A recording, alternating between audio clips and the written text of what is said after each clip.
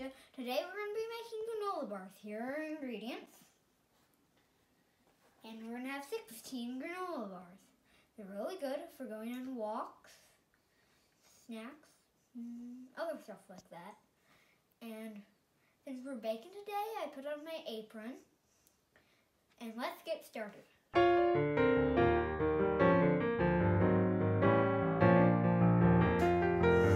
I poured in our oats, and it will take about 30 seconds to make them be finely chopped. I put a hand over here and make sure to only use it if an adult's around. I'll switch this on.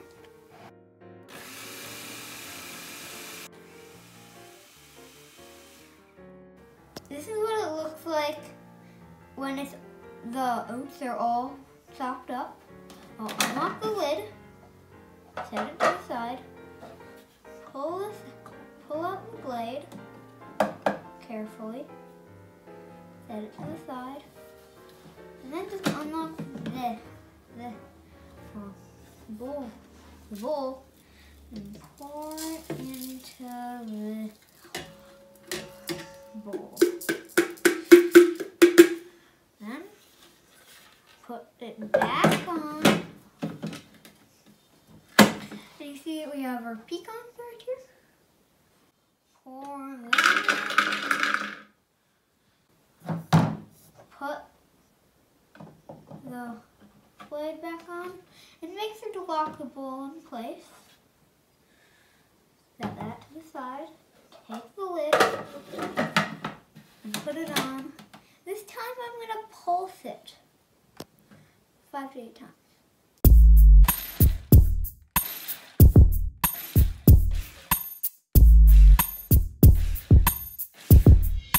I unplugged the cord to the food processor. I already took out the blade. Take off this. Set it down. Take off this. Pour it into.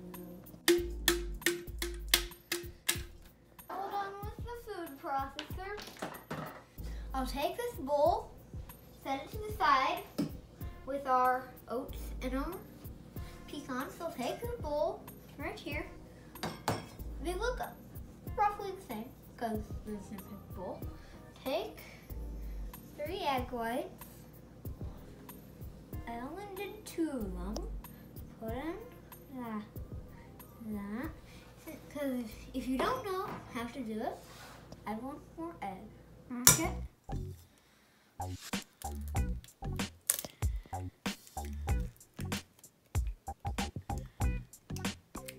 I'll keep putting it to the other bowl. I have the 5 ingredients. I'll put in a 1/4 teaspoon of salt, 1/4 teaspoon of cinnamon, 1/2 cup brown sugar, packed brown sugar, 1/3 cup of this coconut oil. You could use vegetable oil. Well, in the recipe it says use vegetable oil. If you don't, you can use coconut oil, like other oils like that. And then we have a 1/4 teaspoon, 1/4 teaspoon of vanilla. Then I'll use a fork and whisk it up.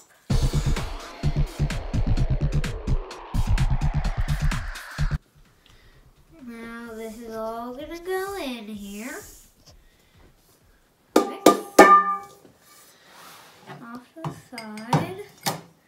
Now I'll take 1 1/2 cup rolled oats, not ground up at all. Pour them in. Set them off to the side. Take in our 1/2 cup coconut flakes. Put them in there.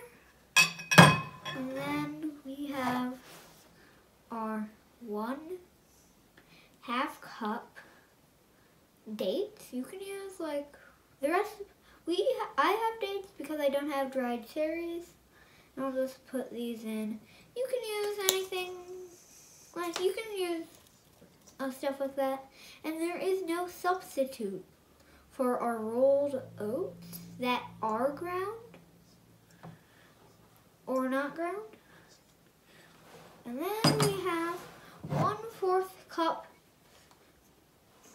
sunflower seeds, and there's this other nut called papita seeds. And stir it around.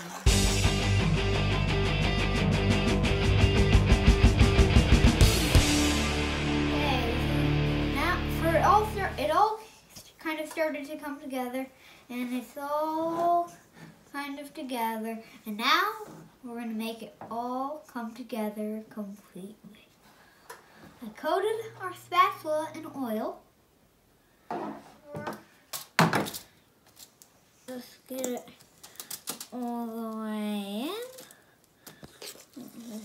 Here's one of the good times to grab a spatula. Here's the first good time to grab a spatula. Put it in. Now, I took tin foil and I put it on this way and then that way.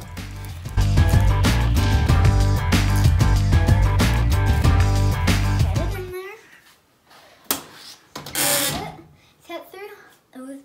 It's already at 300 degrees. And now we'll wait for 90 minutes. Attention! We interrupt this episode to bring you an important message from the host.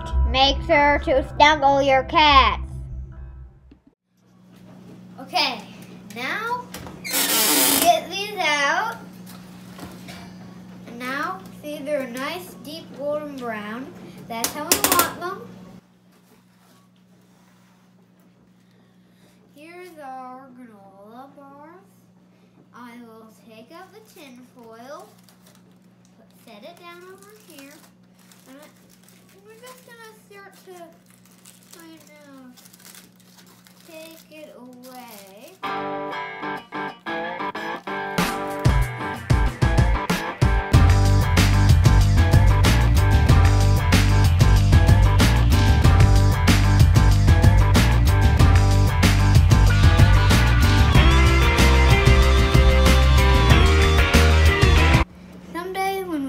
Smell-o-vision, you'll be able to smell this stuff. The moment we've all been waiting for, the taste test. Time to see what it tastes like.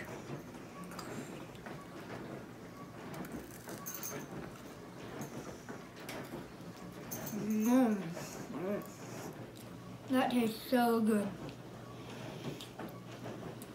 You should definitely try making these at your house. If you want to have these a little less crunchy, you try baking it for 60 minutes instead of 90. I don't care. And you can also put in chocolate chips instead of dried cherries or raisins, dates. You can put in other stuff, whatever you want. I bet you could even put in more oats.